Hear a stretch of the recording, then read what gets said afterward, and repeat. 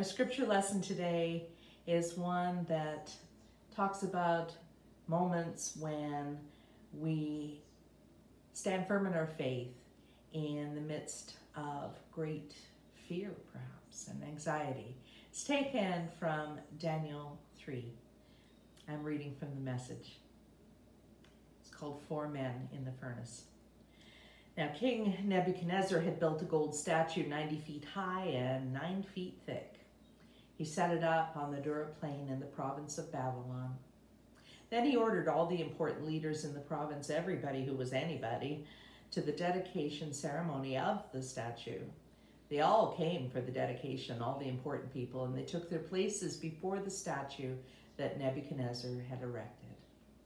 A herald then proclaimed in a loud voice, "Attention, everyone, every race, color, and creed, listen.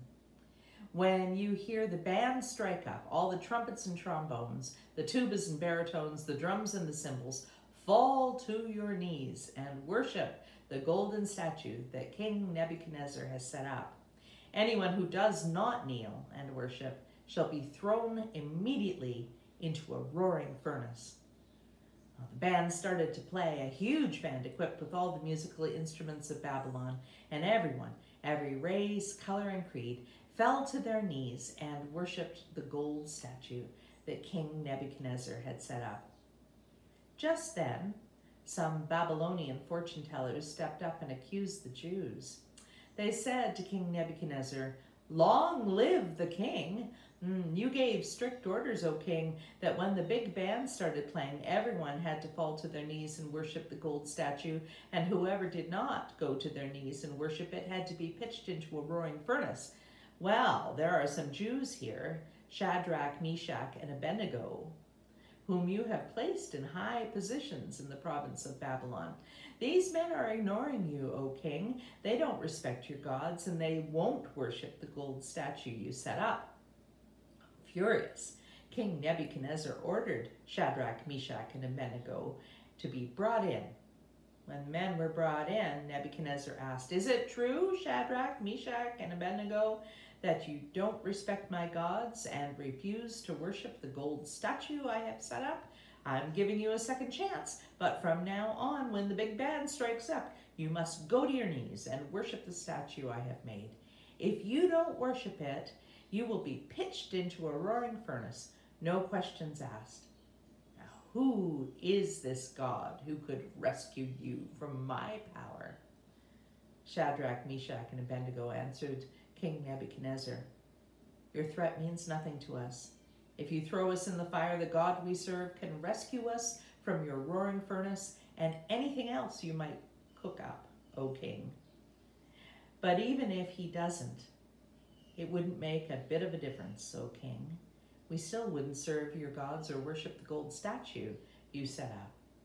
Now Nebuchadnezzar, with his face purple with anger, cut off Shadrach, Meshach, and Abednego. He ordered the furnace fired up 7 times hotter than usual. He ordered some strong men from the army to tie them up, hands and feet, and throw them into the roaring furnace. Shadrach, Meshach, and Abednego, bound hand and foot, fully dressed from head to toe, were pitched into the roaring fire. Because the king was in such a hurry and the furnace was so hot, flames from the furnace killed the men who carried Shadrach, Meshach, and Abednego to it, while the fire raged around Shadrach, Meshach, and Abednego. Suddenly King Nebuchadnezzar jumped up in alarm and said, "Didn't we throw 3 men bound hand and foot into the fire?" "That's right, O king," they said. "But look," he said, "I see 4 men walking around freely in the fire, completely unharmed, and that 4th man looks like a son of the gods."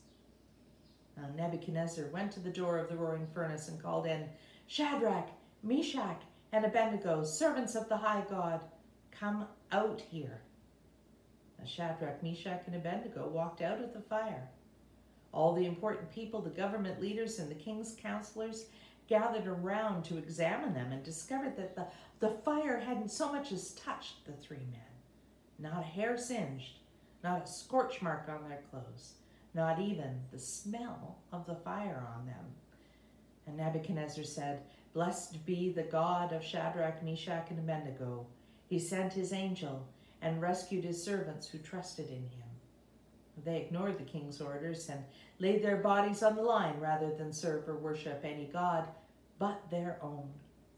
Therefore I issued this decree: anyone, anywhere, of any race, color, or creed who says anything against the God of Shadrach, Meshach, and Abednego will be ripped to pieces, limb from limb, and their houses torn down. There has never been a God who can pull off a rescue like this.